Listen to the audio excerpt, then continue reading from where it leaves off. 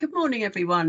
It's 10 o'clock, so I'm sure we'll get some stragglers joining, but I'll just go through the housekeeping to start.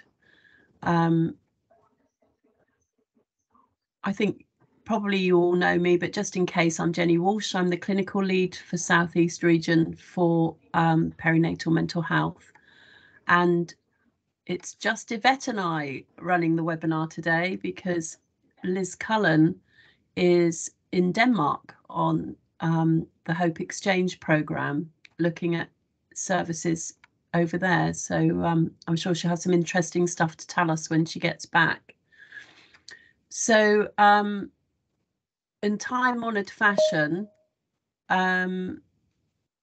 please mute your line and turn your video off until unless you want to ask a question. Raise your hand to let us know you want to ask a question or give feedback. Share your comments and reflections in the chat. And do introduce yourself with your name and role and organisation. It's always nice to know who's on the call. And we are recording this webinar, so it will be shared on the South East Clinical Deliveries and Networks website and YouTube, just to let you know. So today's theme is dads and partners, and this is a really crucial topic for us in perinatal mental health. Not least because it's actually one of the flexible ambitions of the long-term plan, that we can work with dads. And I think we're hoping later on to show a tool that may be helpful to you all in your work with dads and partners, because although the ambition talks about assessment, I don't think when we interpret it, we're really talking about a full psychosocial holistic assessment. But it's more about, because we're the services that are working with dads, that we get that lovely opportunity to just check in with dad about their mental health, because we know there's a high prevalence. If mum has a mental health problem, then often dad will present as well. So so in our second presentation, we've got a little tool that we want to share with you that might just help with that ambition. First of all, we've got Elliot Ray, who a lot of you will know from the television, from lots of social media. He's going to tell us about his work and his story. And then last but not least, we've got Julian to talk to us about DadPad. And I remember DadPad from very early days, and it's just been so amazing to see how it's developed, and different things have been, different sort of iterations of it have come, so the neonatal one and various ones. So I think that's going to be really exciting. And so I think that's what we'll do then. You'll get the resources out as a pack. There's, just to let you know, the sort of stuff that was in there. In terms of the national update, it was quite brief this morning, but we were just sending out the reminder about the benchmarking exercise for specialist teams and any parent-infant teams that have had that. The closing date is the 10th of June. There were a couple of awareness weeks coming up. Gypsy and Traveller is one that's coming up in June. And just a reminder to South East colleagues that the Gypsy and Traveller awareness training is still available on the Academy. And the other awareness week is the infant mental health awareness in June. So that's obviously a biggie for us. So look out for that one. And then we did have a number of slides for South East colleagues for the forthcoming training that you can access via the Academy. Okay, so I'm absolutely delighted to introduce our first speaker, who is Elliot Ray. and he's going to talk to us about his story. Elliot, thank you so much for agreeing to do this. I'm always seeing you sort of on the telly, on social media and stuff, so it's a real privilege that you've come and spoken to us today. So thank you so much, and I'm going to hand over to you, Elliot, and you're going to tell us your story. So thank you so much. Thanks, Jenny. Welcome, everybody. Good morning. Good morning. I hope you're all doing well. It's been a crazy morning for me. It's been a crazy week, to be honest. I'll tell you a little bit more about what I was up to yesterday, but we had a big event that we were doing largely around dads, supporting dads, mainly through the workplace. So that was a pretty big event. So I think I spent the last 2 weeks just focusing on that, and I can finally breathe. So it's amazing to kind of come back down to earth and do the work I love to do so much, which is talk about how we can support dads better. Talk about how, society, I think, needs to catch up now with where we're at, which is that dads are doing more, feeling more, and need more support as well for a variety of different reasons. So I think I'm going to do this in 3 parts, and we've got some time for questions at the end. So I'm going to spend the first little bit talking about me personally and my story. The second bit talking about the work we do, and me and the team through Music Football Fatherhood. And I think I'll go on after that to speak a little bit about kind of my reflections around the good support that I think I've seen through dads, what can be done better to engage dads through the maternity process as well. So to start for myself, so I was going to say I'm 38, I'm 39 now. I turned 39 last week. And 6.5 years ago, me and my wife decided to start a family.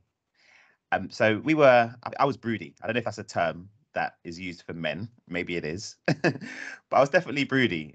I would go to the park and I would see dads with their children on the swings. And I wanted that. I was ready for that. So we started trying for a family and conceived very, very quickly. And I think as pregnancies go, the pregnancy for us was relatively smooth as pregnancies go. And we had, no big issues. But the 2 weeks before the due date came, we had a letter through the post, and I'll never forget this letter. It came in the post, and it looked like an advert for a new takeaway. It was like a pamphlet kind of thing with a letter attached. And the letter said that, through some routine tests, we found that you have group B strep. And that means that you're going to have intravenous antibiotics during the birth. So my wife was going to have these antibiotics during the birth. So we were very worried because I'd never heard of group B strep before. So obviously concerned. And then when you Google, even more concerned when you find out how serious this infection can be. So we're pretty worried, to be honest. And luckily we had an appointment with our contact at the NHS at the time, and she kind of put us at ease and told us, look, the antibiotics are going to be okay. It'll all be fine. It's kind of routine stuff. So we were okay. We went into the labor room in the birth, and it started off quite serene. We had a birthing pool, and it was all very nice. And I remember there was a nice midwife. It was cream walls, nice music playing. It was very, very calm and very relaxing. But that changed pretty quickly when there were some heart rate scares. My wife's temperature rose quite heavily, and so we were taken into another room, into the main labour ward. And I think that's when it all kind of started, really. There was lots of scares. There was lots of points where the midwife would bang this big red button, and loads of nurses and doctors would run in, seen from nowhere. It was like an episode of Casualty. They'd just run from nowhere. They would do loads of checks, temperature checks. They'd put stuff on my wife's belly to check how the baby's doing, and that lasted for about 24 hours. When my daughter's cut finally came out, she was brought out by Bonchus. And that moment when, you expect your baby to cry, and for the joy in the room to overtake you, for us, that didn't happen. And then he came out, and she was laid on my wife's chest. And she wasn't breathing, and she was grey, and she was lifeless, and she was still. So the nurse quickly realized that, took her to one side of the room, and they were doing resuscitation. They were sucking fluid out of her airways with a straw. And on the other side of the room, there was my wife, who was bleeding out a lot of blood. She was losing loads of blood. So I can't remember the exact number, but it felt like there was about 10 doctors and nurses around both of them, working on them, ultimately trying to save their lives. And for all of my adult life, that was that, and the moments that followed were definitely the times I've been most scared and the most helpless, and also the most numb. Kind of feeling like it's not happening. You're kind of feeling like you're watching a TV program, or you're the fly on the wall. Definitely having an out of body experience, just looking at it and observing what's going on. And then the doctor said, "Do you want to go to ICU with your daughter, or do you want to stay here?" So I went to ICU with my daughter, and we spent the next 2 weeks in that hospital, Harlow Hospital, Princess Alexandra. They gave us a room so we could all stay. So after a couple of days of going back and forth from going home, I was able to stay in the hospital with them both. So we stayed there getting treatment for the Group B strep. And after 2 weeks, we got the good news that we could go home. But then my daughter got a big bump in the back of her head. And that was when the doctors really started worrying. We had specialists come in from other hospitals. The midwives were, bringing us dinner, asking if we wanted more tea.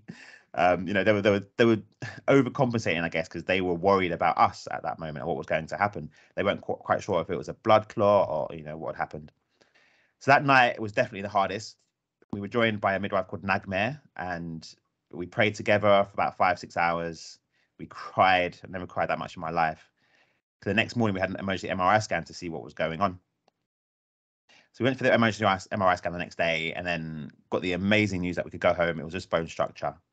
I think for me, for us, that was definitely the end of that, but the beginning of the rest of our lives, if you like. When we were going home, still struggling to process and accept what had happened, I went back into a busy job. My paternity leave had finished.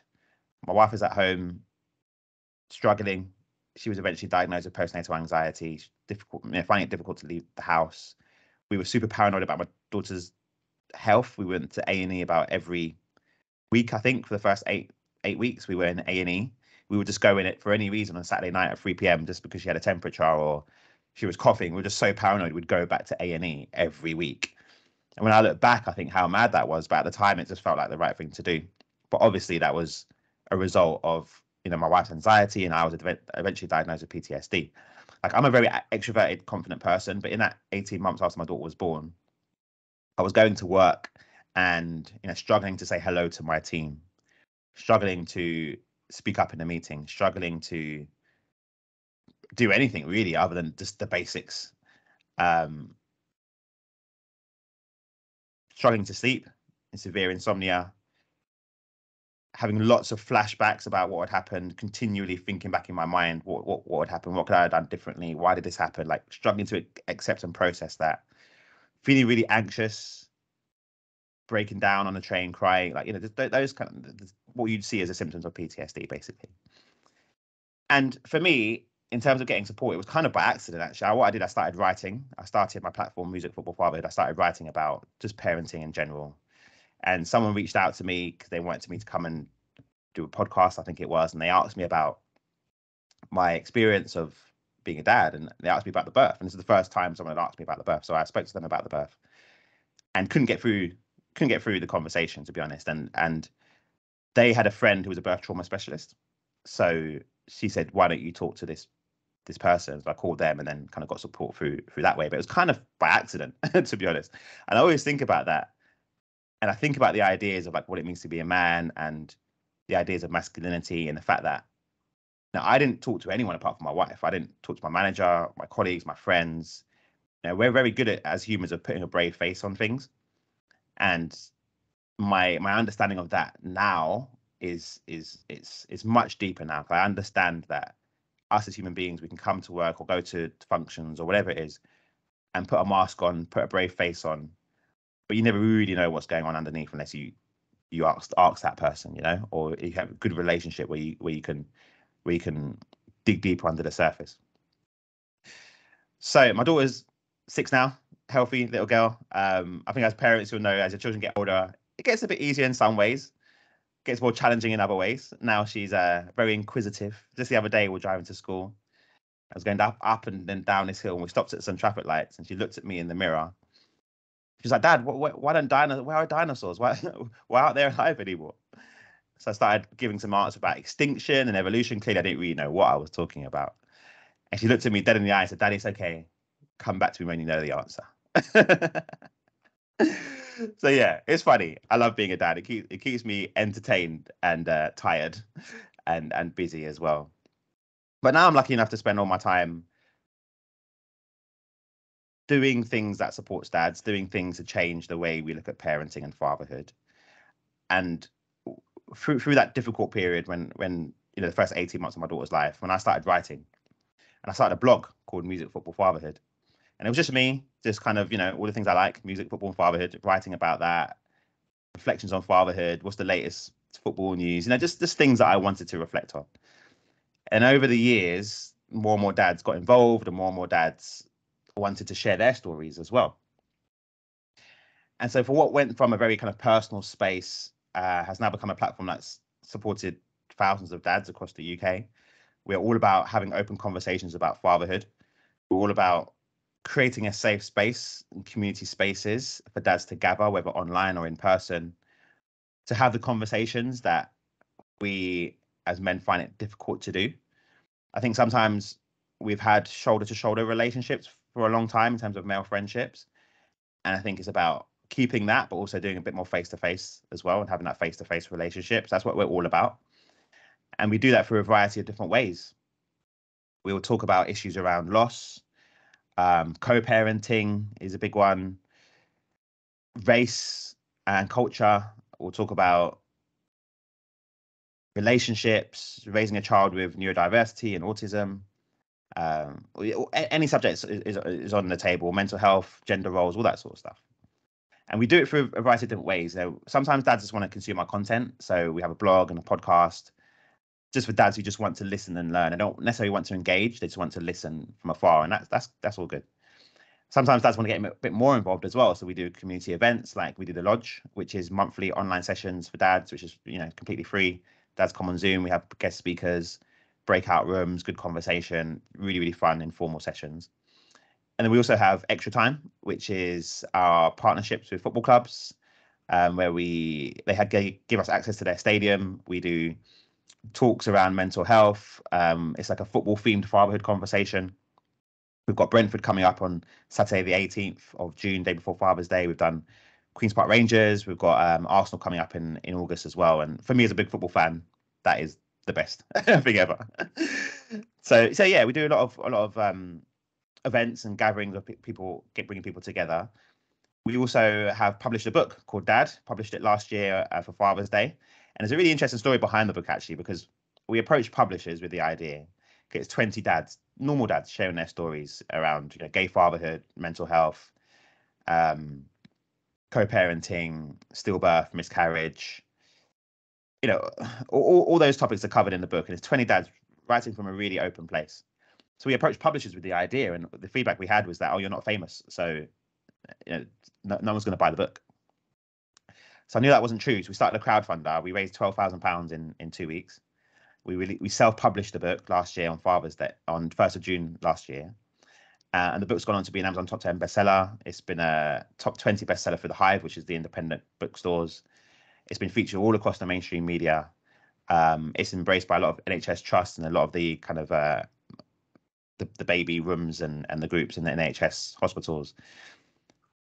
And so many dads have said it's been a friend to them. It's been a source of support for them. They've seen themselves in the book. And for me, I think that's an interesting story, because I think when we're talking about fathers and dads, that rejection that we had, that no one's going to buy it because you're not famous, is, I think, sadly a bit of a reflection, is that the everyday dad voice is not always heard. And I think there's a responsibility for us, everyone, to do more, to listen, but also encourage dads to speak up a little bit more as well. And the success of the book, I think, has proved to me that we have moved to a place where dads are being more open and being more vulnerable and are more involved in their children's lives than ever before the pandemic. One of the good things of that pandemic has been that. We also need to move it on as well. And through all the different ways that we can support dads, we need to look at how we can do that too. So the book has led to me, presenting my own BBC documentary, Becoming Dad, which was still on the iPlayer. It was on BBC One in January, and that documentary is very moving. There's a conversation with me and my dad in there. My wife is in there. My daughter's in there. I speak to Jessica Reed, Chief Midwifery Officer for NHS England, about the support for dads. Had a great conversation. Spoke to Andrea Leadsom, MP, who is looking after, Conservative MP, looking after the budget for the early years funding in terms of the family hubs and stuff like that. Spoke to so many new dads about their anxieties and what they're looking forward to about becoming fathers. They followed us in our music football fatherhood work and came to a couple of our events. So it was an amazing documentary. So please do watch that. It's on the iPlayer, Becoming Dad. I think that really summarizes not just our work, but I think the conversation that we need to start, need to continue to have about support for dads. And we also do a lot around the workplace as well. So as I said yesterday, I was launching the Working Dads Employer Awards in Parliament. It's Music, Football, Fatherhood and the University of Birmingham. And we were recognising employers that are doing good work to support working dads. For example, through parental leave policies, through flexible working. And so, yeah, it was a great event, and I'm pretty tired because we were celebrating after, but it was amazing. And I think it's really moving forward, from a corporate employer perspective, how we can support dads in that way. So I want to end for a few minutes just to talk about, before we go to questions, around mental health support and more holistic support for dads. And I think the different ways that we can do that and the responsibility of the different groups to do that. So I think there's definitely space for peer support. So what we do in Music, Football, Fatherhood is we are peer support. We're not professionals. We are a group of dads and some mums who want to share, who want to have that open conversation. And I think there are other groups that will do similar things.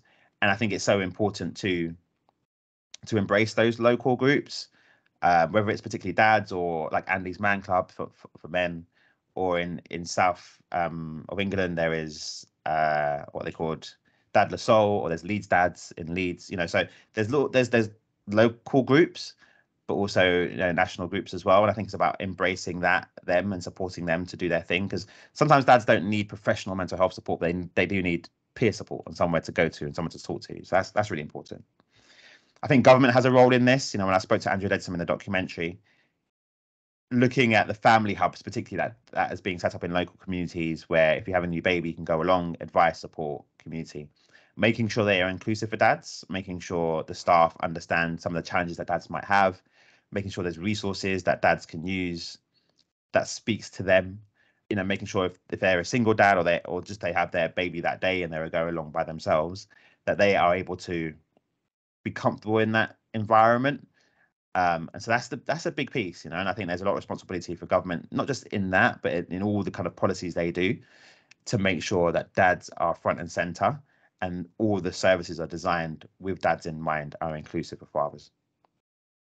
As I mentioned, I think the workplace has a massive role to play here, and some are doing some good work, but that needs to definitely improve. And lastly, I think it's about what you will do through maternity services, through the NHS. I'm a massive supporter of the NHS. My personal experience was amazing. That midwife I mentioned, Nagme, that came and prayed with us, and just the support we were given, over that 2 weeks, it was so special. And seeing how hard they were working was really a humbling experience. So I just want to say that I think the NHS staff, sometimes there's bad press, but you all do amazing work. So thank you for your work. There are a few things that I think can be done to engage dads, and I would like to kind of talk about those a little bit. So I think when it comes to early engagement, I think that's really important. Early engagement, how do we engage the dads at the beginning of the whole maternity process? That's really important. I think if a dad can feel involved at the beginning, he's more likely to then be involved later on. So thinking about that very first appointment, how do you embrace that dad? How do you bring him into the process? How do you make him feel like he's part of this, that he's an active, fully involved dad, and talk to him in that way? I think language is important, talking about dads and fathers rather than terms like women and families, talking to them using parent-based language rather than just partner-based language. Talk to them as a expectant parent, not just a partner and a support person. I think resources are really important. We're going to talk about the dad pad later on. I think offering resources and things that the dads can take away, from my experience, dads sometimes want to just read in their own time, so giving them resources that speak to them specifically, to dads, to fathers, including signposting to services that they can access at their own convenience, whether that is peer support groups or anything else. But I think those resources are really important. They're so powerful. Giving someone that speaks to them, that's really important. I think there's something about universal support here. So the early engagement, the 12-week scan, the 20-week scan, the delivery room, NICU if that happens, home visits, making sure everyone through that process has the awareness, the training to be able to include the whole family. And a lot of this stuff is very personal. It's very personal. It's very much about personal perspective, sometimes personal bias. But how do you, as a home visitor, how do you, as a midwife in the delivery room in ICU, make sure that dad is feeling and is included in part of that process? Again, language, again, resources, body language, mindfulness about an understanding of what that dad might be feeling and experiencing, making sure we're taking the time to ask him how he's doing, eye contact, all those sort of things, small things, but are super, super important in this. I think the last thing I want to talk about is inclusion, being aware of cultural and religious context that may inform behavioral decisions. In our MFF community, it's very diverse, and we hear stories from different dads who will have different religions or cultures, and that can play a big part in the way they see the world, and maybe how they're being informed by family and friends. So I think doing the work to understand that and having that cultural awareness is really important. But this work is key. Support for mums. In the Dads Matter survey, which is a company up in integrated NHS service up in Manchester, they found that 86% of mums said the dad was the most important factor in their mental health. 1 in 5 mums will have postnatal depression. 1 in 10 dads will experience some type of postnatal depression in the first 6 months, and they are 50% more likely to have PND if their partner does. That's from research from Mark Williams, the Fathers Reaching Out. And encouraging support for baby, secure attachment in the first 2 years is linked to better outcomes in regards to resilience and well-being.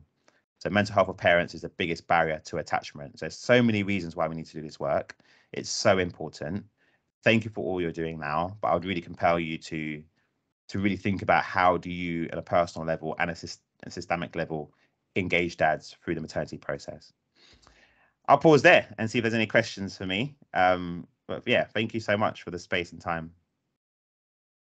That's brilliant, Elliot. Thank you so much. And there's been some comments in the chat I've just been watching about, people thanking you for sharing your story.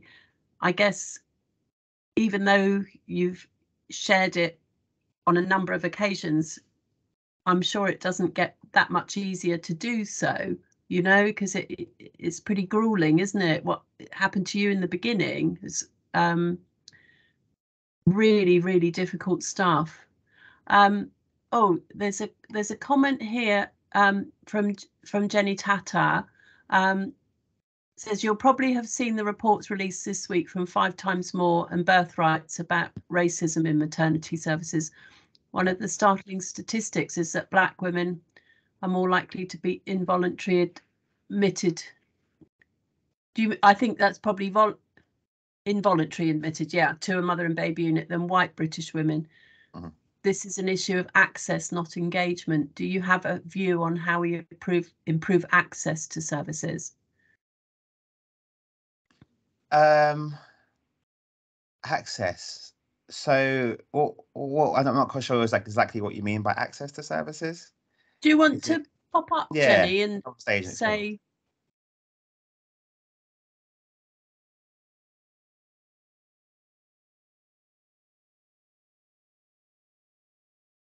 Is she not there? No. Okay. I mean, I can give my general reflections about what I think about that. Sorry. I've got. Oh, here she is. Brilliant. I've got a really slow internet connection, so sorry. Can you hear me? Yeah, you're fine. Great. Yeah, it's about so what the statistics showed was that there were actually lower non-engagement with clinicians from Black women. So they would attend community mental health appointments, they would attend GP appointments, they would attend midwifery appointments, but it wasn't progressing enough for the clinician to raise the alarm so that they could get the help that they needed for perinatal mental health.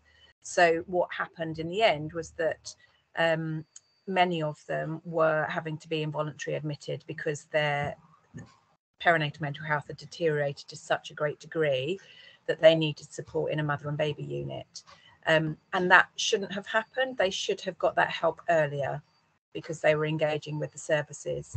So it's really about, what do you think might be the barriers that are in the way of clinicians having those conversations with Black mothers in particular to enable them to get the support that they need? Yeah. Okay. Thank you for clarifying that. So, you know, I'll speak from I'm not an expert in this area, but I'll speak from a perspective of just a more of a personal perspective of what I think. And I think that when it comes to, you know, relationships, ultimately, like we're looking at relationships here in terms of how do two individuals take away their roles in that particular experience, an example, but just two individuals, you know, two human beings.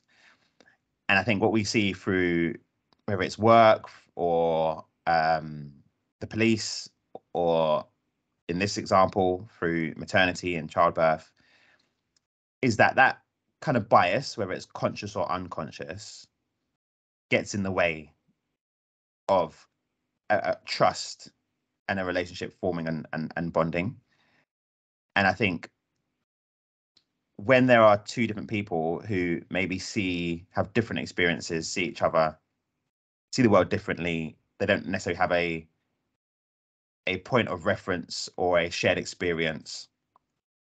And especially when there is, for example, a white person in that position of the power in that time, whether it's through the police or the education system, and they see a Black mum or a Black person, what we know about bias and the way that works and how that impacts relationship is that they can view them differently. They can maybe not, like, their own bias can get in the way of their decisions or how much they make an effort to build a relationship, or how much they pay attention to that person's pain, or how they judge their work, how they perceive them, you know, and I think that just exists. That exists through life, you know, whether it's conscious or unconscious, whether it's racism or microaggressions or well-meaning people or not well-meaning people, that can often exist. And so I think when it comes to this and also other different walks of life, is that relationship just isn't there, that trust isn't there. So the mum thinks, this is not someone that I really want to lean on. They don't get me, they don't understand me. That might be true in a lot of cases. This is not a place I feel safe. These are not people that are looking after me, that have my best interests at heart. So they don't engage back, you know? And we know that when it comes to Black people and Black women, mental health in general, you know, the higher rates of mental health, higher inequalities in lots of different areas of life add additional pressures on just existing and being a human being. So that's all kind of compounded, you know? And I think for the healthcare professional in this instance, they have to do the deep work to really think about how they're engaging with people. So the cultural work, the human work, to think about, to understand people, to try and understand people, to listen, to be aware of their own bias, really be aware. And, you know, this is deep work. This is really deep work. You can't just do this in a day. This is work. It's lifetime work, you know, especially when you're under pressure. And I know that when people are under pressure, they fall back on their bias, and everyone's under pressure these days. So when you have a lot of people to see, you fall back on your bias, you make assumptions, you make judgments, you say things that if you look back at, maybe you think I shouldn't have phrased it that way, you miss things, you know? So it is about the individual doing the work to think about how they are engaging with people. That's really helpful. Yeah, brilliant, and really well articulated. Thank you. Thank you. Good question. Thanks a lot. Thank you. Thank you, Jenny, for the question, and also thank you once again, Elliot, for coming to talk for us today. I think there's nothing as powerful as hearing that voice of somebody that's sort of been there and done it, and it just makes such perfect sense, doesn't it, that we start to really include dads more. And you know, I think with our services, all of us that are on this call, we're all in such a good position to make sure we are just checking in with dad and making sure dad's okay too, because it's such a massive part of early parenthood, isn't it? Getting through it together. You need each other. Yeah, definitely. Yeah. Okay, there's another question in the chat, but I think we're going to have to move on. I don't know if you can stay for any more, Elliot, whether you could just answer that question in the chat box. I don't think I can see the chat. I don't know if it's my MS Teams, but recently I haven't been able to chat box. Okay. So Stephen's asked if there are any examples of good practice around midwifery and birth ward proactively including partners. Are there, I'm sure there's midwives on the call maybe that can answer that in the chat if that's okay, and then we'll move on. Yeah, just quickly on that, so just 30 seconds. I think Dad Matters in Manchester is amazing. They are integrated, I think they're from Home Start service in the NHS in Greater Manchester. Definitely have a look at them because they have the great practice of you know, that presence throughout the process, which is amazing. And just lastly to say thank you very much. If you want to get in contact with me, then you go to our website, musicfootballfatherhood.com. My email address is, I've got Gmail at the moment, I am elliottray@gmail.com. And yeah, if you wanted to signpost your dads to us, then you know, feel free to. We've got loads of resources, the book, the documentary, community events that they can attend. It's all mostly things are free as well, so that's really open for them. But thank you so much. It's been a pleasure, and I'll stay on the line to listen to the rest of it. Thank you. That's brilliant. Okay, so I'm introducing our next speaker. Jules, are you okay to share your? Yes, lovely. There we go. Somebody unlike me who can get around the technology. So actually, I am part of this presentation with Jules, but I'm not going to be doing very much of it. I think you've heard enough from me already. So we want to introduce and launch the Perinatal Pathways screening tool. Back in the day, when we were Wessex, we did an audit of the whole perinatal pathway. And at that time, we didn't have even a long-term plan. So we certainly didn't have a dads and partners ambition. But what we were being told by particularly midwives, but also health visitors, is that they knew that they should be asking questions about dads, about mum's mental health at that time, but they didn't always know what to do with the answers. And so what was happening then was that a lot of sort of inappropriate referrals were going into specialist perinatal teams because midwives were very unsure about the rest of the pathway.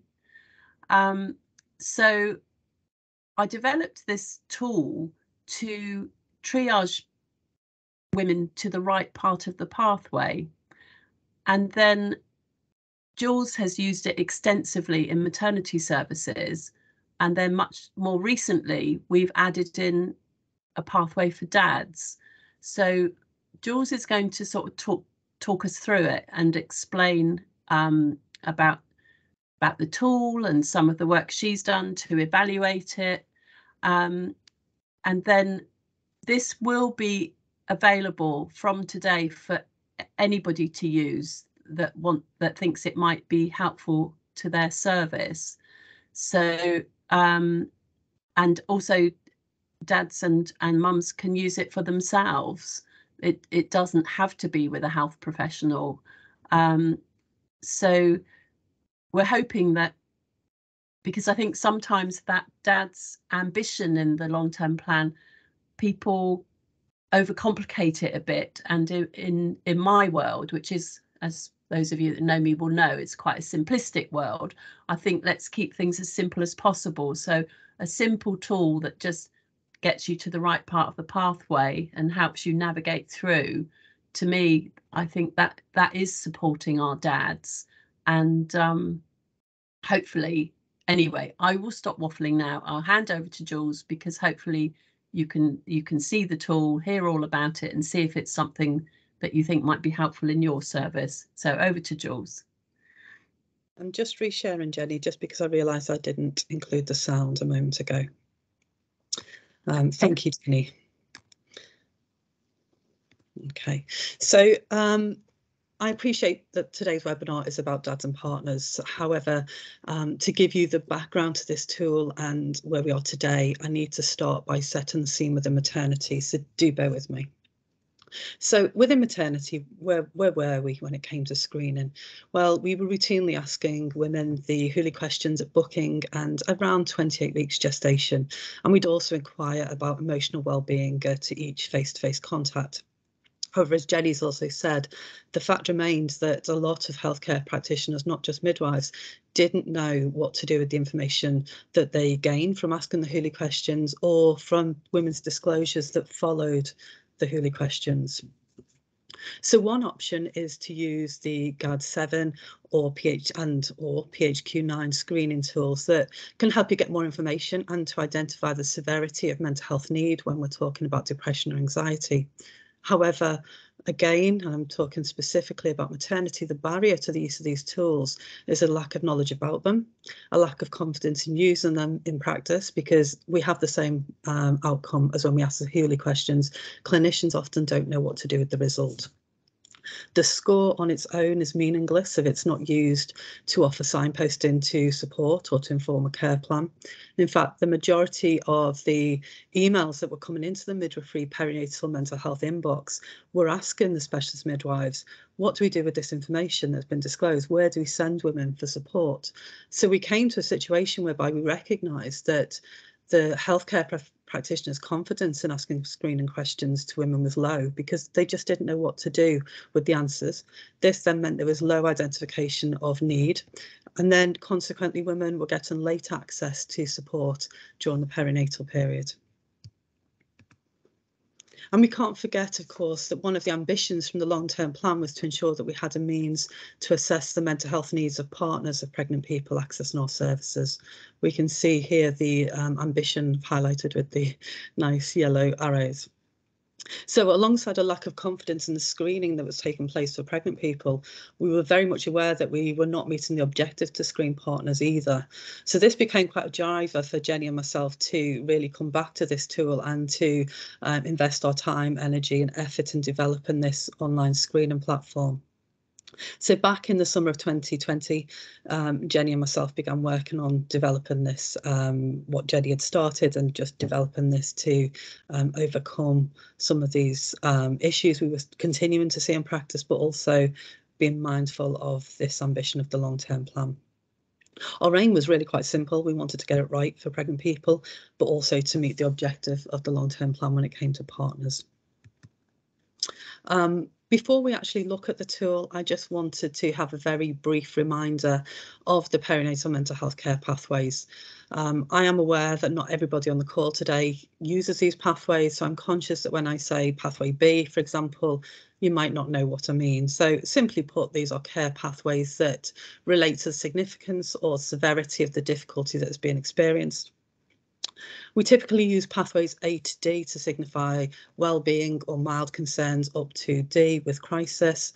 Pathway E is slightly different, and it sits apart to some degree because that represents our newly developed maternal mental health services, and the inputs that Pathway E can offer can sometimes run alongside input from providers that might be meeting the needs of women on pathways A to D. So it's just a very brief recap of the pathways as we go on to talk about them. So this brings us to the tool itself. So as we've said, the tool was designed to overcome barriers to screening during the perinatal period and to meet the objectives of the long-term plan in terms of screening partners. The tool uses recognised and reliable evidence-based measures to screen, triage and identify the appropriate referral pathway for that person. Our aim is to empower users, to support healthcare practitioners, to improve screening rates and increase access to services for pregnant people and their partners. And what I'd really like to do now is give you a live demonstration of the tool. So just bear with me as I'm going to swap screens. Can I just have someone confirm to me that it has swapped for them? Yes, it has swapped. Yes. Thank you.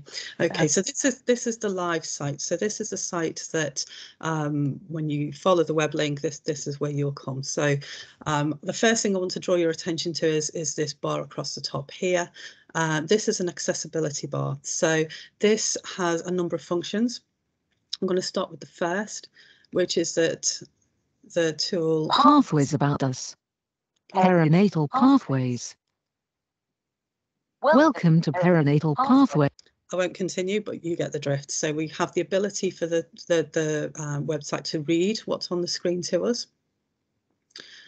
For those with visual impairments, we also have the ability to highlight aspects of the text as we go through. There are other aspects where we can highlight the text. And one of the most exciting things for me about this is our ability to change the language. Sorry, I've gone to the wrong one. So we have a huge number of language translations for this whole tool, so we can use it. As you can see, it's absolutely extensive. And I don't know about colleagues on the call, but some of the more difficult language, like for example in maternity, when we've had women that have came through the service that speak Pashto or Pashto, it's been quite difficult for us to access translation services. So we're really pleased that the accessibility function we have here has a huge array of languages. And I'm just going to very quickly randomly we'll go to Latvian, and it just translates the whole tool over. So that's just the accessibility functions of the website that's just really useful as clinicians to be aware of and to navigate around, because obviously you will need to guide families that are using this questionnaire around that function. So if we start the questionnaire, we will see that immediately there are two different directions that the tool can take us. So we have a mum/pregnant person and a dad/partner. You will notice that we've tried to use gender neutral and inclusive language throughout. So given that today the purpose is dads and partners, we will have a look at the dads and partners pathway, but I would really like to encourage you following the presentation today to visit the website and have a look at the mum/pregnant person pathway, because it is slightly different, and I will talk about that shortly. So we go straight into, first of all, the PHQ-9 questions. And all of these questions, as we know, the PHQ-9 is a robust evidence-based measure. We haven't amended the language in how the questions are asked at all. So I'm not going to spend time with the questions because you can look at these yourself. I'm just going to whiz through them. And I'm just saying several days for muchness, really. So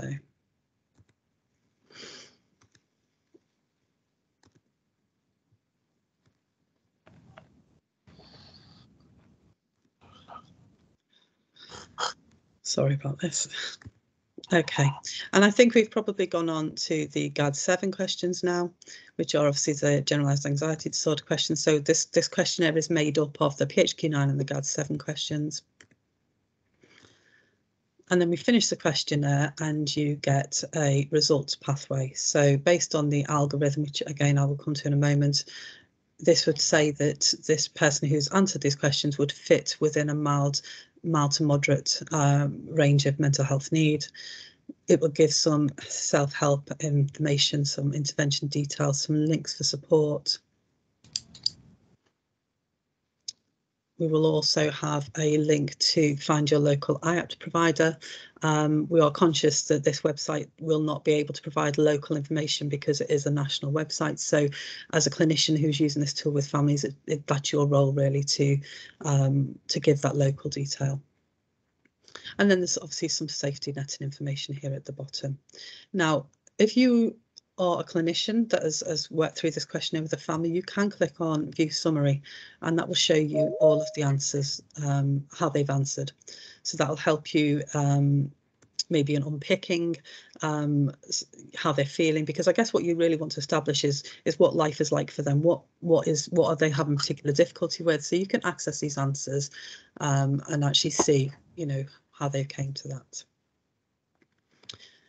The pathways, if I just click up here, you'll see that we've got the pathways here as an A to D, and then the E, maternal mental health service. So it just completely correlates with the pathways we were talking about earlier.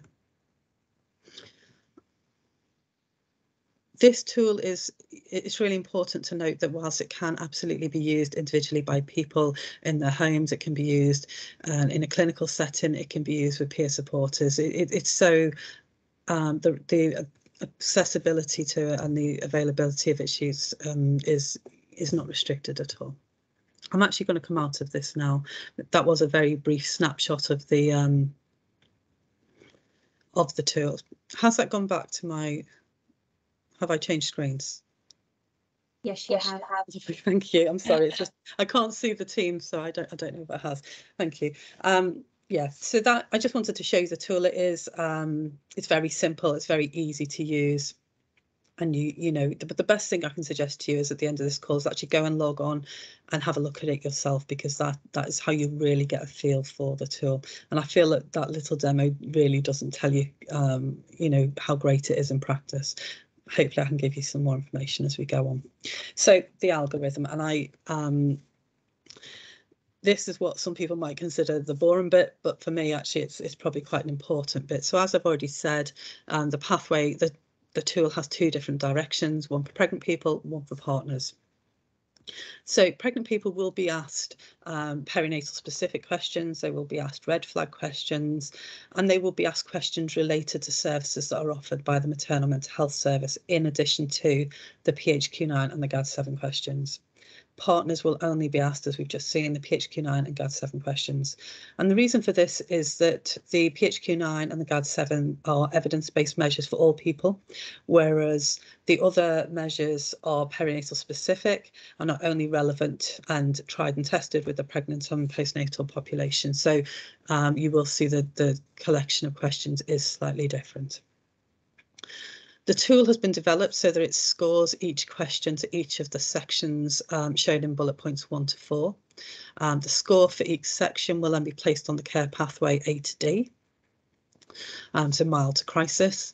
The pathway that is then recommended at the end is the one that is the highest in terms of ABCD, which out of these top 4 had the highest score. That will be the recommended pathway.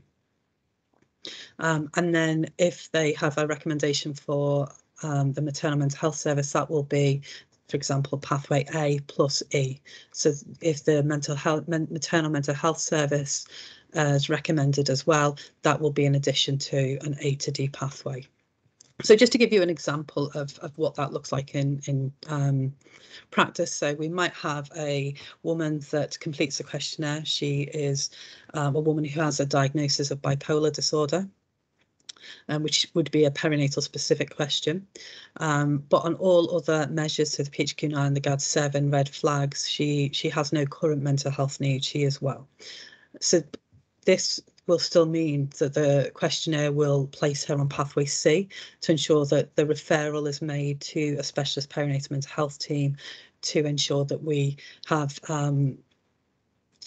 care planning in place due to the known risk of postnatal illness for women with a diagnosis of bipolar disorder. Partners will not be asked the perinatal specific questions or the red flag questions, so their results for the screen and test will, as I said, be solely based on the PHQ-9 and GAD-7. And pathway C for partners, rather than saying specialist perinatal, it would obviously say input by a secondary mental health team may be indicated, whereas for pregnant people it will say a specialist perinatal mental health team.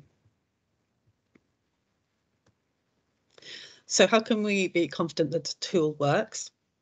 Well, again, I have to apologise because I'm aware that today is about dads and partners, but the evaluation that is with this group is ongoing. So for the moment, I'm just going to share some findings from an evaluation of the tool that I undertook within maternity on its use with pregnant women.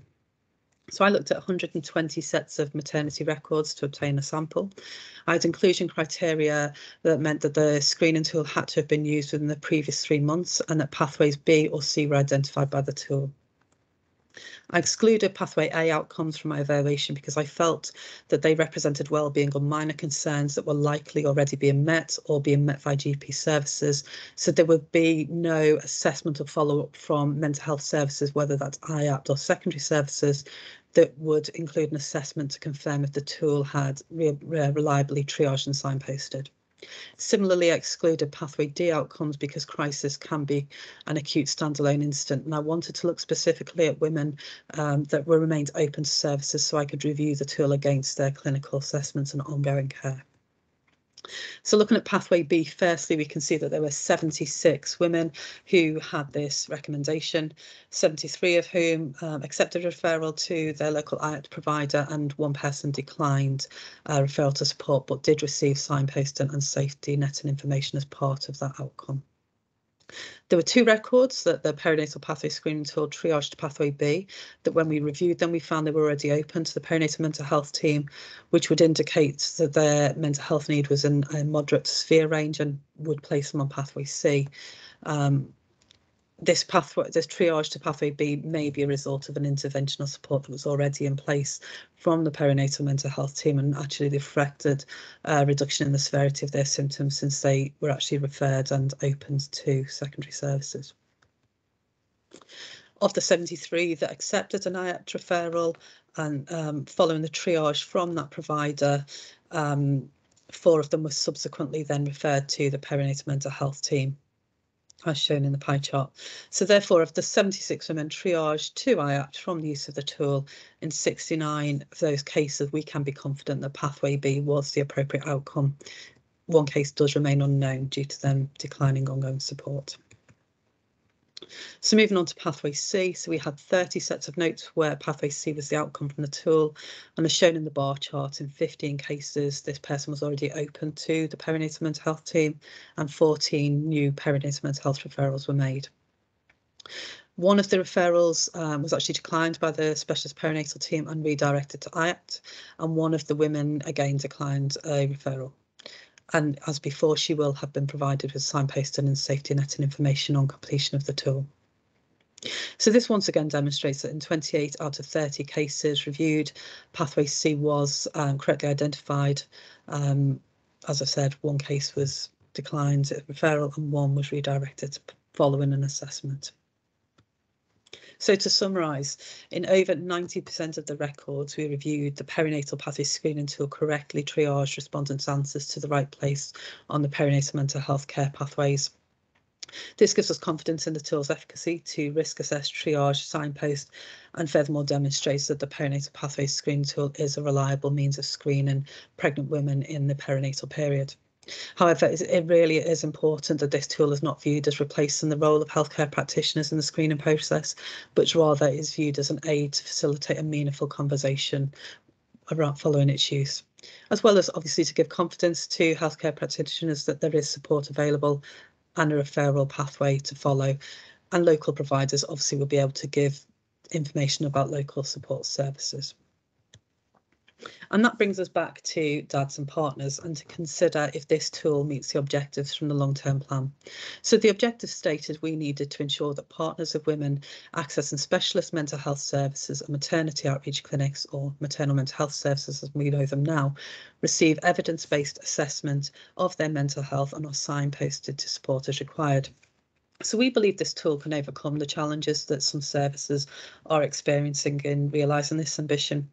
And we believe this because the perinatal pathway screening tool provides an evidence-based platform screening.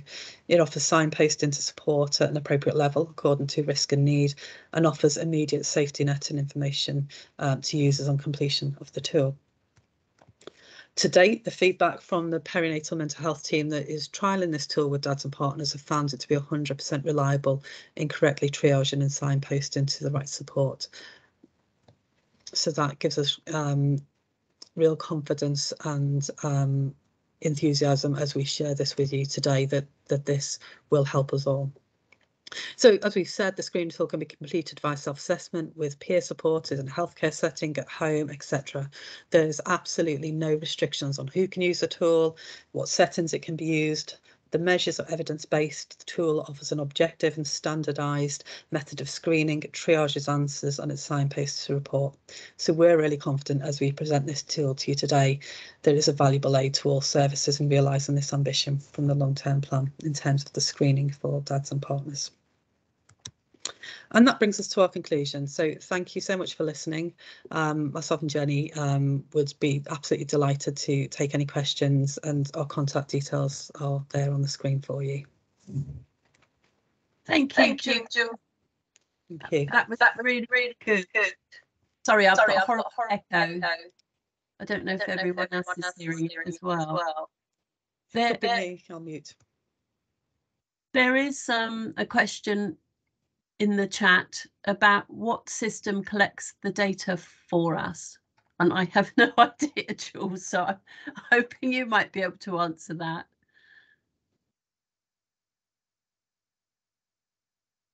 Sorry, I'm muted. I've absolutely no idea. I suppose we should have asked maybe one of the tech developers to attend with us. We are working with a tech company that are obviously hosting and working on this. I've added the website. I can see there's a question in the chat about open access via the website. Yes, you can, if anyone has access to the website. And at the moment, the answers can't be downloaded and added to clinical records. But we are looking at further developments for the tool in terms of recording and downloading. At the moment, it holds no data from people who use it, and it takes no identifying data, it takes no names, no contact, no demographics at all, other than are you pregnant or are you a partner? What I would say to people, if you want to go on and use it with dads, we still could do with some more feedback around the efficacy with dads and partners. And as Jules said, so far with the pilot with dads, it is proving to be as reliable as it is with the women and birthing people. But we could always do with some more data. So if you do go off and use it, you know, if it's working, great, tell us.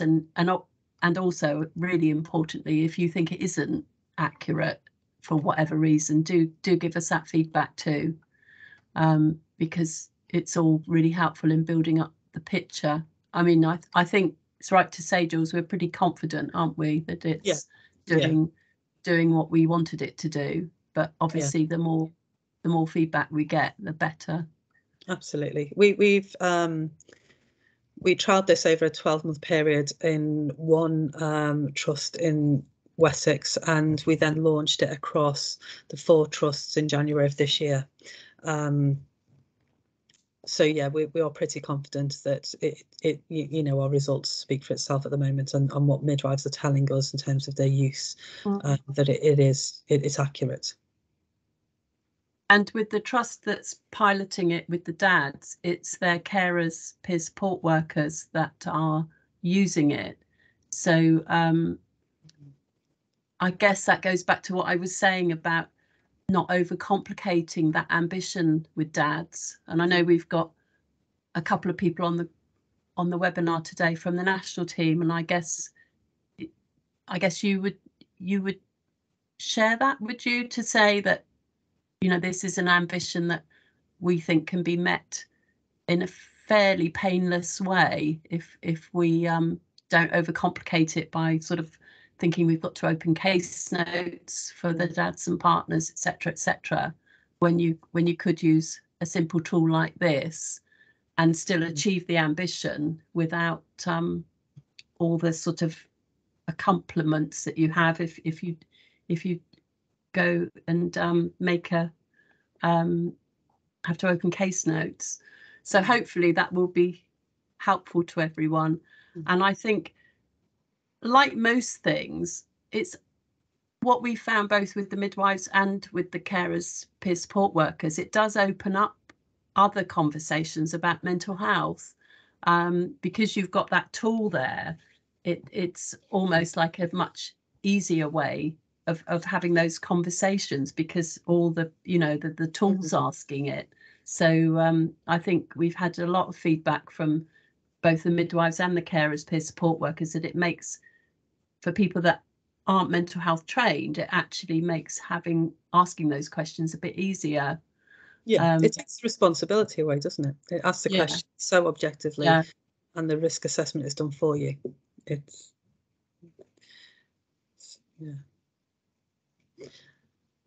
Can I just answer a question from Deborah very quickly? There's a question in the chat: is it only for expectant parents? It can be used in the postnatal period.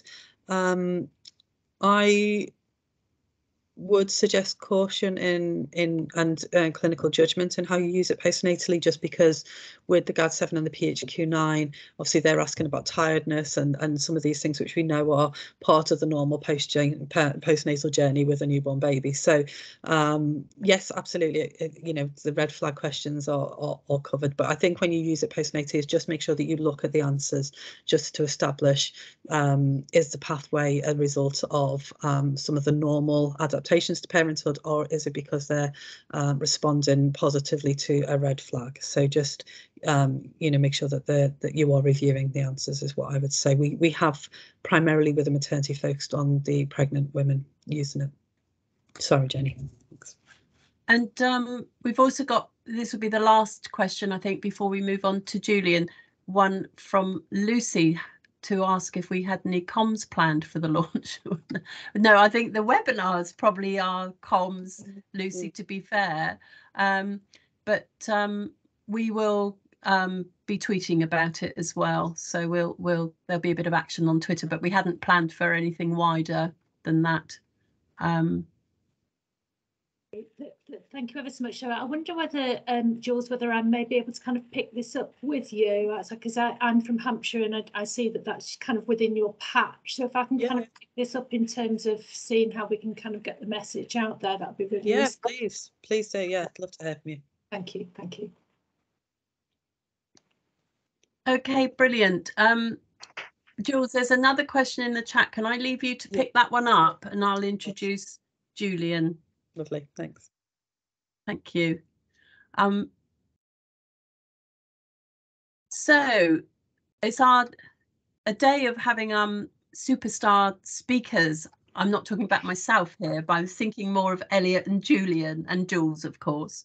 So I remember DadPad in its very early iteration, so I'm really excited to hear all about it and all the adaptations that have happened along the way. So handing over to Julian. Thank you, Julian. Fantastic. Can you hear me okay? And can you see me? Anyone let me know?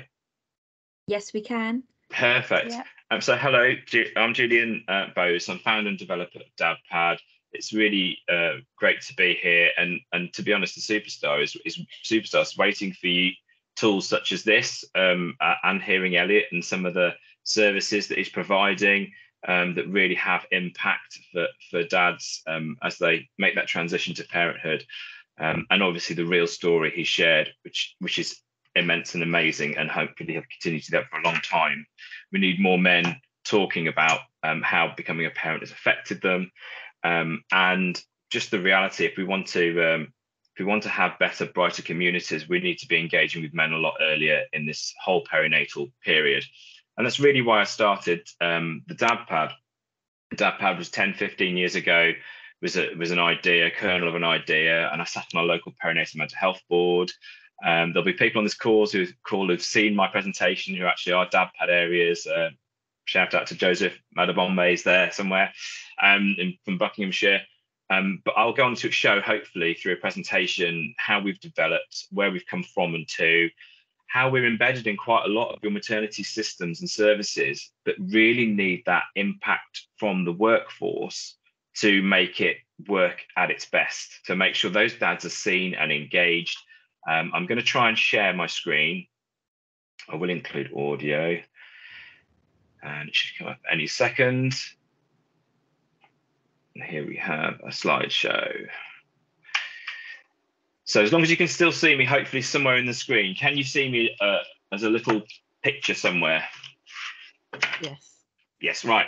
And I'm holding up 2 of my dad pads. So these are 2 essential guides, wipeable guides, cards. Dads can read them during the pregnancy, card at a time. We have an illustrated version, a lot of public health messaging, all produced. We have a neonatal version that I talked about, that Jenny mentioned, that won a BMA award. Got some exciting plans going on in the ship area of those this year. Because the neonatal unit, 178 of them, we also need to include, because that's where dads will go and experience potential trauma too, but we need them engaged a lot earlier. I'll start with a little bit of a talking about where it came from. Is about whenever you find a new dad, they obviously become a new dad really as soon as they find out, or even the journey to thinking about having a baby. They start to think about what it might be like.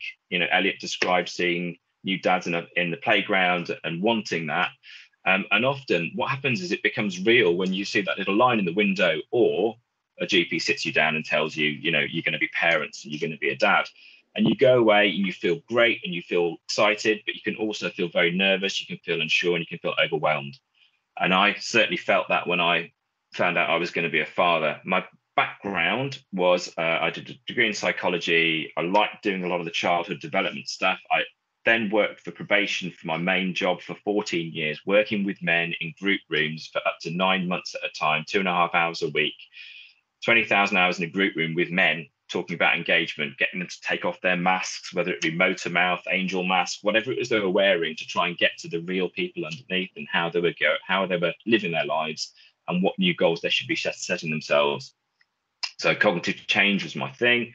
But we always look back to think of when we become older men, and we look at becoming older men, we look to think, what did we leave behind? Were we good fathers and partners? Now, a lot of the men I worked with weren't, but certainly there wasn't much of an opportunity when I certainly became a new father, or was going to be a new father. When I looked around about how I was going to make this transition, there wasn't anything there. 2006, 2010, still, I started to develop this as as part of a local clinical perinatal mental health kind of board meeting in Cornwall. We were multi-agency, we were really lucky. So we had health visiting, midwifery, social work, we had safeguarding, and we had all the people that were seeing dads on a regular basis, but they were all saying similar things. We can't get them to engage. We don't know what they are thinking. They don't look interested. I'm sure they feel a bit left out. We want to do something. What can we do? So we came up with a pack and a kind of bag and these pads, and we sent them back out. And the response was they're suddenly engaging, they're switching on. We've got things to talk to them about, and so forth. So that's where it came from. We kind of developed more recently a lot of hints and tips that I'll just bring up. So best practice tips for engaging dads, things that we can share with all our dad pad areas. We've got 10 ways of engaging, what to say, how to say it, reasons, and ways in these best practice tips. We've got 30 tips in all to give, and we developed that as part of a perinatal mental health alliance alongside Mark Williams, Kieran from Dad Matters, as Elliot mentioned, and a few others last year, to try and help clinicians on the ground in their engagement and to help open up those men's conversations. But really where it starts is with the engagement. So what we're doing with the Dad Pad is trying to give these dads the knowledge and practical skills to support themselves, their partners, so that baby's getting that start. And that's just your standard elevator pitch. We're trying to get these men to be more equality-based co-parents with their head in the game a lot earlier, so they're able to open up to people, so they're able to potentially link into and do the questionnaire, the tool that you've just described earlier, so that they can get some support, and we can help to build support services a little bit earlier before it gets to crisis, and they can be a part of mum's journey. If mum is unwell, they can help to spot any signs and symptoms. They can get mum to help earlier, which we all know is what we need to do in order to help them get over any pre and postnatal mental health issue that they may suffer, and get that baby, those parents that they deserve, who they're looking up at, that kind of stability that we have in our power to give them and gift them. And it's not just for those parents in those early years, it's for our future communities. That's what I'm saying. It's our future cultures and our future society. We need to start building these parents earlier, because at the moment, what we're doing is not really having the whole picture. When we look at, for example, thinking family, what we need to do is think about how you need to engage them as a whole. And we know this. We've had words like think family banded around for quite a few years now. All the evidence is there for it to be done. We just need that workforce to meet those men and partners and those mums in that same space, and their families as well, to make sure that they're all included. And DadPad is one way to try and do that. It's to be about prevention. It's about to make sure we're pulling people out of the river no more. What we're doing is going right to the start, and we're making sure these people have got the best chance in learning together and working together. We're reducing conflict around relationships before it becomes a problem. Excuse me. So what are we aiming to achieve? All the evidence, some of which you'll find in all our blogs from our website at thedadpad.co.uk. There's a key content section with all our blogs and a lot of the evidence there. And what we're trying to show is based on all this evidence-based research. You've talked about your assessment tool, Jenny and Jules, about the evidence base. This is all rooted in evidence, just like all the cognitive change work we've ever done. It is about demonstrating impact, it's demonstrating progress, and it's demonstrating effectiveness to be used. And we've got a lot of this under our belt. We know how to support these mums as they transition to motherhood with lots of skills. There's nothing that a dad can't do apart from breastfeed that can be involved in terms of that shared care aspect. So during the development of this DadPad over the last 10 years, we've got this golden opportunity moment between 0 to 2, where we can work with these men. They're most motivated to make these changes. And that is a quote from me we have, but it's also part of legitimate quotes from Father Institute papers from a long time ago. It is studied that it is a moment where men's motivation is highest for them to change behaviour. And they're ready to play this part. We've seen it. We've seen it when we've walked the wards. We know mums, and Elliot cited some of the statistics that Mark put in front of you in terms of his report that we sponsored and wrote for him that went to the MPs. It is about making sure that these dads, because they are wanting to be present, they're part of the come to the scans, 90+%.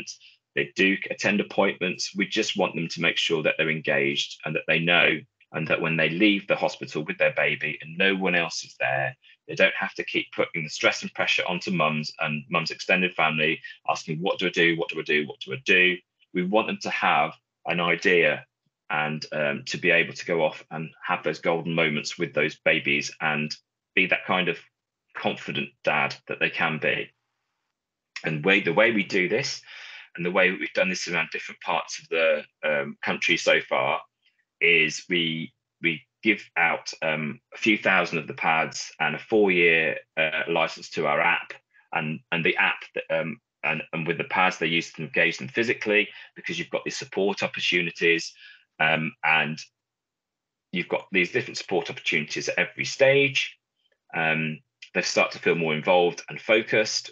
As he starts to understand his role, he becomes more engaged and active. Another support opportunity, whether it be dadvocacy, peer support, as you call it, whether it be Kieran up in Manchester going into antenatal units and birth centres and talking to dads, or pop-up shops. We've got to find these dads as well to populate these organisations. And I hope that through using DadPad, we're starting to get more dads involved in the early years and men in the early years and partners. So when dad is this asset and ally to spot any potential problems, either at birth and or beyond, or during the pregnancy, around any mental health issues for his partner and himself, because dads do suffer from PND2. We do need to make sure that they've got places to go, and there aren't that many at the minute. There are places now that are opening up, as Elliot describes, whether it be through Andy's Man Club, Leeds Dads, Errol up there, Dadless Soul. You've got Dave Perrins running the Dad course down in Brighton, and hopefully we can help in kind of spreading the word of what there is out there, but also giving dads a voice through using DadPad and the app. I'll show you how we can do that in a minute. They also, why is it now? So it really is about engagement. All these new, so Elliot's been working on it a few years. It's getting great traction and talking and speaking internationally, meeting Andrew Leadsom, talking about family hubs. We need to make sure that we have got these people, these dads, engaged really early on, because we're all going to get the same people coming through if we don't change the engagement model. And that's what we're hopefully providing, to make sure we're referring people to the right space and places, and for them to learn how to adapt and grow as we find out from dads what it is they need during the pregnancy, the birth process and beyond, in a much bigger way. So we have data. So forgive me, we're not going to get bums on seats unless we engage properly. So that's the way to learn. And obviously, if you're Twitterers, you can follow us at DadPad UK and you can have a look around. And there is a video that you can watch that I'll put in the chat box, or Yvette or Jenny can put the link in for me, so that you can see from farm to plate exactly what DadPad is and how it works. That's probably going to start, but I'll move it on. Can you still hear me? Are you still there, by the way? Yes, we are. Perfect. So in our standard resources, we cover a lot of the things during the co-produced kind of panels and focus groups, and dads have said over the years of what they'd like to have in front of them in that pre-birth period, so that they're ready for post-birth. And it is about not overwhelming dads at this stage. We as dads, as men, we have not been socialized to think around having babies at home and what we should do. We need to make sure, because there's not that much information out there for them. And to be honest, culturally and societally, we haven't been prepared in that way. It needs to change, and this is partly a step towards that. So it's normal that we are looking at these things as we become men, that we might have a child and the child comes home, and we need to be there, and we need to be doing things, and we need to be looking after our partner and ourselves in terms of our own mental health, and we need to be formulating plans together. We need to understand each other's expectations. But the way to do it from now and where we are is to make sure our services and our dads are hearing and getting quality evidence-based information that is all signed off clinically. So currently we're in 25 areas. We've got another few launching as well this year. So we cover large parts of the country, nearly 2/3, I'd say, of England itself, and we have just come into Wales. And each of these areas, they've got a few years of the app and a few thousands of DadPads. You know, they come back and buy more because they're such great and good engagement tools. And within our app and within our pad, we do use different national campaigns such as Icon. We'd love to be a staunch advocate of your new tool, Jenny and Jules, to make sure that they're seeing that they can self-complete something, dads. So immediately in our app, we can put into the mental health section something for them that talks about not only signs and symptoms for mum and himself and how to look after himself, but also a tool that he can go to through your website to make that assessment, something we can embed in a drop of a hat, and we can get it over 25 areas immediately if that's what you want to do. We just have to make sure the commissioners those areas are happy to do so, and off we go. Our app currently has, these are the new areas that are coming on soon, and we're just making a bit of a foray into Wales, and some bigger areas like Cheshire, Merseyside, and Cambridge and Peterborough, Humber are launching, and these others too. Inside our pads, as I said, you've got those different topics that we talked about. I know we're struggling for time, so I'm just trying to whip you through this. And in terms of national initiatives, Icon, so it's something we can do similarly with your tool, is to make sure you mentioned do a big feature on it. We can write a blog with you about it. Particularly, we'd love to do that to make sure people can use our blogs as resources outside the app as well. And we have our neonatal side of it that I mentioned earlier that we are trying to grow and develop for those dads within units across the country.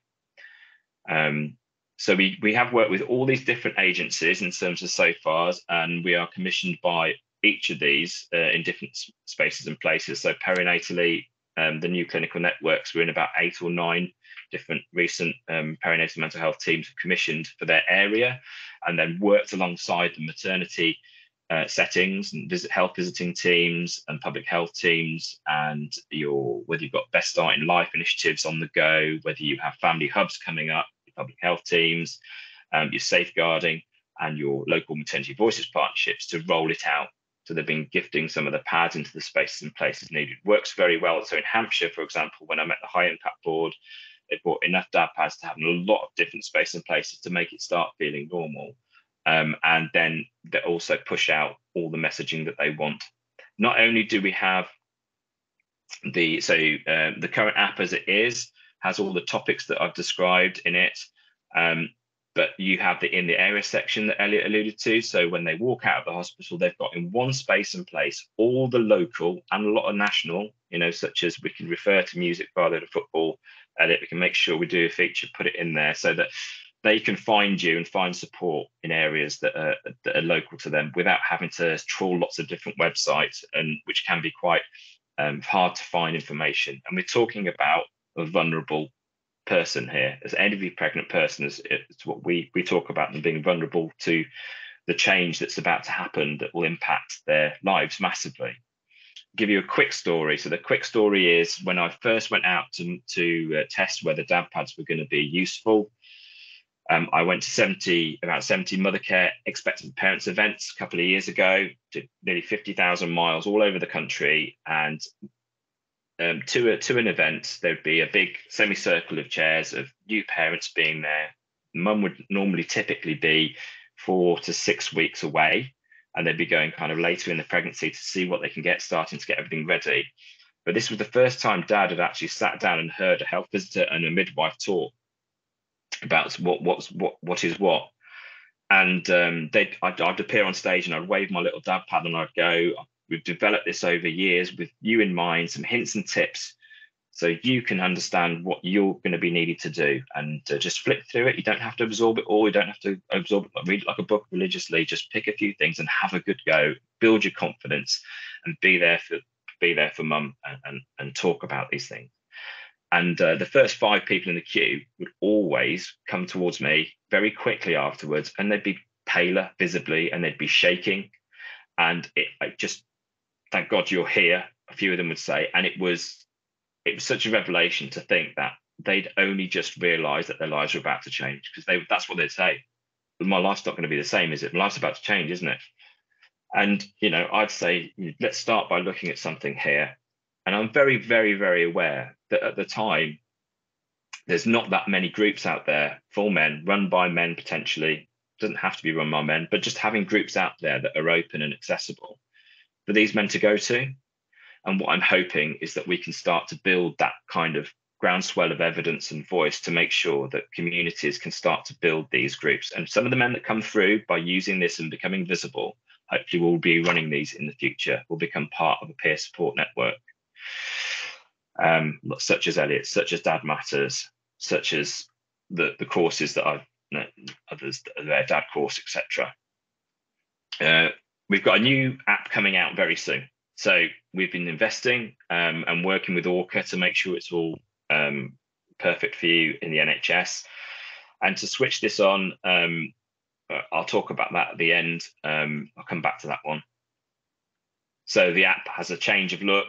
It has a new interface, lots of accessibility. We've got 10 languages translated so far, but actually they are, because it contains a lot of this clinical information, they're all human translated in terms of the 3 levels of review, and making sure that they are not like a Google Translate, so it's so accurate. And then we've got a profile section for themselves. We can push notifications out, and this is where you'll find the community forums managed by us with you locally on the ground, to make sure that the dads have got voices to talk about what's going on for them, to pay it forward and part of a social contract to make sure that they're there to understand, to help all kind of dads and build this future for dads of education throughout their kind of transition to parenthood, so that they support each other. And you can have your universities have their own community hub within the app to make sure that instead of asking me to put out tweets to find dads for a certain thesis or a project, you will be able to have a space to interact with them and pull every new dad through to these and suggest, if you'd like to help other dads, this is what you can do too. And so in all these areas in DadPad, you can have this build up of knowledge, and they can start to build in big numbers the kind of research. We might be able to get a lot of your surveys filled in through this system as well. And we signpost still to local services, some more automated way as well. So there's lots coming to the new app in terms of that. I just want to go back a little bit just to say, we do have our blog section. Please feel free to have a good look at that once you've finished and you want to have a bit further look. There's key content. Blogs would be good to look at first. Why we work with dads, that big proportion, 97.8. But what we have done, because we've been very conscious that not every new parent transitioning to parenthood is a male new dad. Clearly, we've been working with different organisations on our co-parent resource, which is virtually finished. It'll be going to print soon. That'll be sent out to all our new areas. So it's like our pads, but it's for those who don't identify. So we've been working with LGBT QI plus organisations, non-birthing, non-gestational parents. That's who it's for. So we've been working over a year and a half with MVPs, with organisations in the field to make sure you have that resource. So all partners are covered, essentially, alongside the work you do with mum. They'll have a dad pad or a co-parent pad, and we'll be flipping them all onto the app as soon as that's ready and up and going as well. So, and that will be free for all our dad pad areas. And we've done some home birth work. We're looking at doing some birth prep and early parenting guided learning, either with partners or we'll develop them ourselves. But it's a very exciting time. We know we have a lot of areas who are currently DadPad areas. We want to make more use of what they've got DadPad for and how to use it. Happy to talk to any areas in your area that haven't got DadPad. I know that we have got quite a few different areas in Southeast, but we have got a lot in around London we've got to get to as well. And we're hoping we can do that. When we spoke to Andrew Lodesman a couple of weeks ago, but it is a case of anyone you know wanting to get involved, let me know. And I will come on to questions because I've whizzed through a lot of that. Yeah, that's just some of the imagery from inside our co-parenting pad. We're looking at forces and military forces, keeping families connected pad as well with the military. It's been developed. And just we talked about pandemic and how it's shone this huge light on the fact that we know our mums need dads and partner support, and often they weren't able to be there. We're developing as part of the comp funding, national comp funding, some COVID videos, COVID related to pregnancy and birth information for those who find themselves in that unique space, really. Mark Williams is doing a few videos around it, Scott Mayer, to make sure that they've got a section for themselves as part of this community group that we have on the new app, to make sure they've got a place to go to directly to find what's currently available and what will be coming down the line. But obviously these people would be right for looking at something, an extra support and building support services. So that's where your tool might fit in too. I'll whiz through these. We've just had some testimonials there, but I'm sure I can send this out to you so you can have a good look at it through in your own time. And that's it really. I'm going to come back out of that and just mention we've got. Can you still see me? Yeah. We've got our Fathers Reaching Out Why Does Matters report that Mark Williams. We wrote that for him and sponsored it. We've got our pads. and each area goes out with our cards and stickers and posters to make sure that in every touch point, like your scanning rooms and beyond, but essentially it's getting that early engagement right to make sure that you potentially as a perinatal service, mental health service, are getting the right referrals, and we're building a knowledge base, giving dads a voice to build that knowledge base of so that we can get the funding into spaces where they can start to have these interim potential stop waypoints where they can get help before it becomes too much of an issue, so we can prevent, not just wait till things get to crisis. Because the biggest gap that has been in maternity is who's the dad, who's the bloke in the room, who's the partner, and a lot that they do can undermine what you're doing with mum. They can be such a support for what happens with mum, whether it be on the road to recovery, whether it's to prevent any kind of illness. But certainly those couples are in relationships and they have a baby, and further down the line, you need those couples to have relationships still if you want to have best impact for those children as they grow. Well, I've whizzed through that because I realised time. If there are any questions, please let me know. Julian, thank you so much. And I'm sorry I've been such a rubbish timekeeper. I have to say I'm missing Liz because she's much better at the timekeeping than I am. That's okay. So I do apologise, but a lot of people have stayed with it and clearly interested in what you had to say. So that's good. Super. I don't think there's any questions in the chat.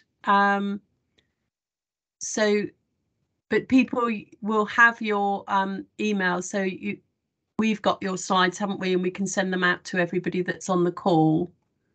Yeah, please do. And anyone who isn't in a dad pad area, get in touch. And if you want to hear some more, we can have another conversation.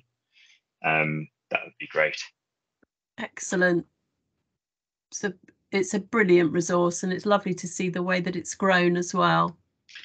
I'm really interested in getting yourself on another call, Jenny, to talk about how you want to integrate your tool, if at all. Perfect. And obviously, Elliot, love to speak to you again, mate. Really good to see you and hear you. Lovely. Well, thank you to all of today's speakers and to all of you for staying with it despite my rubbish timekeeping. So I'll close now, and thanks again to everybody, and we'll see you again next month. Okay, thank you very much. Bye bye.